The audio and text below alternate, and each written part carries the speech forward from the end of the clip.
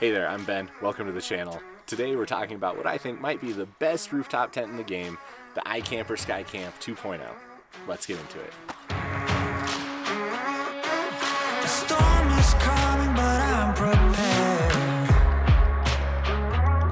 I'll be gone for a while, but don't be scared. Right now, I don't know if I'll ever arrive. Where the grass is green, we're still alive. I hope I'll see you on the other side.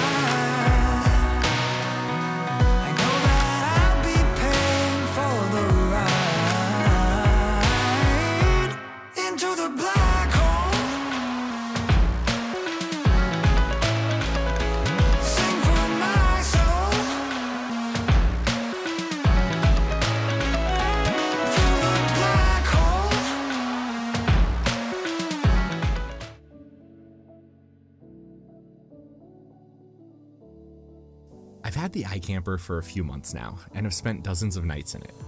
There's some things that I really like about it and some places it comes up short. I don't know if I'll ever get used to just how quickly you can set up or tear down this tent. You pull into camp, unlock the latches, and let the gas struts do the work. It literally does only take minutes.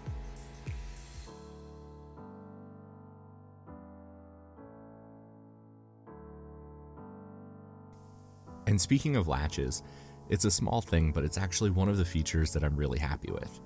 The upgraded locking latches on the 2.0 model are great. They're easy to use and add a sense of security since this is my daily driver and it's just parked around town normally.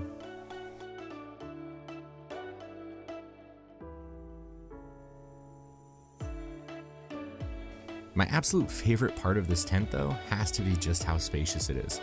With the amount of floor space and headroom you get, you can comfortably fit 3 adults in there, or a family of 4, I'm sure.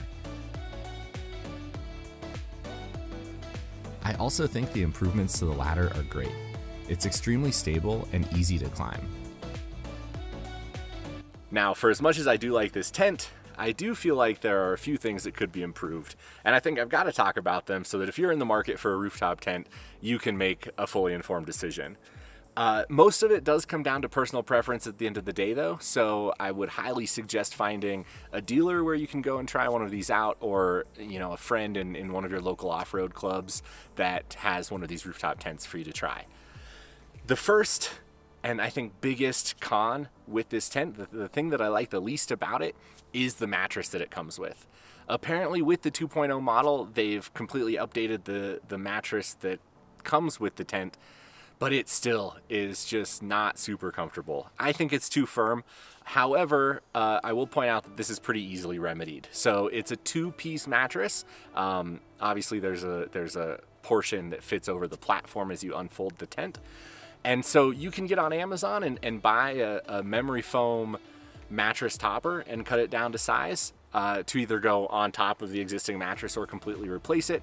Or there are some options online like buymemoryfoam.com, things like that. I'll drop some links in the description below where you can get custom cut foam to fit the size of the mattress for the tent. I think the second thing that comes to mind, and it's kind of a silly one, but with the 3-ply windows, you've got the mesh layer, the clear vinyl, and the rainfly layer, with the moonroof that also has the canvas to close it off, and the mesh layer in the door.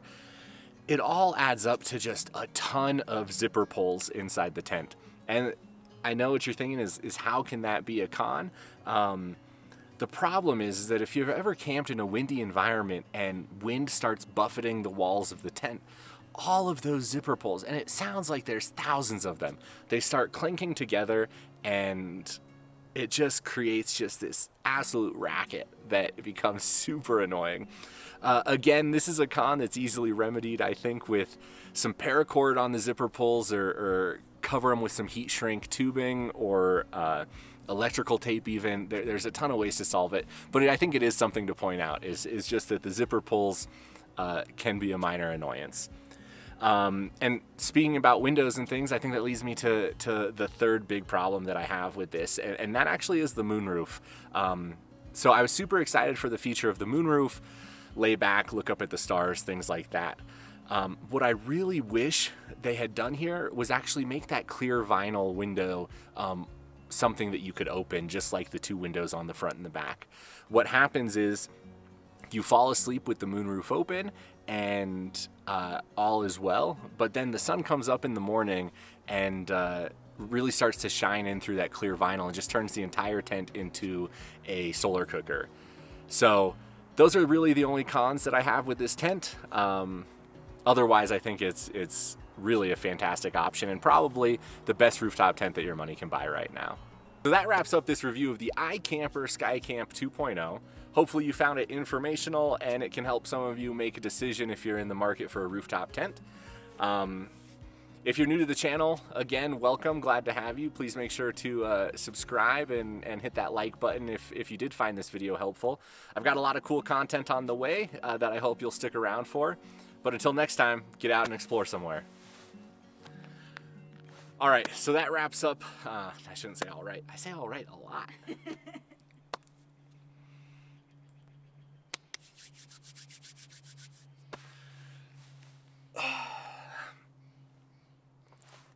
That wraps up this iKamper review. I don't know what to do with my hands. Nothing. So that wraps up this iKamper review. I hope that it was informational.